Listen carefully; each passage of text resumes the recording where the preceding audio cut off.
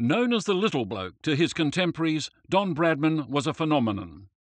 In a first-class career lasting 21 years and 3 months, Bradman managed to score a century once every 3 innings and averaged an astonishing 95.14. While playing in the Sheffield Shield for both New South Wales and South Australia, he averaged 110.19, and his undefeated 452 against Queensland in 1930 was the highest of his 37 double centuries.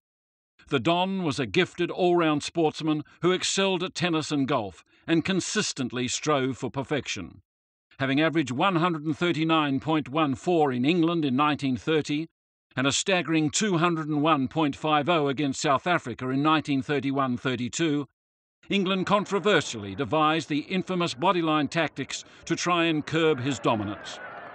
Beloved by crowds in Australia and England, Bradman was also a renowned captain, selector, administrator and an expansive thinker on the game.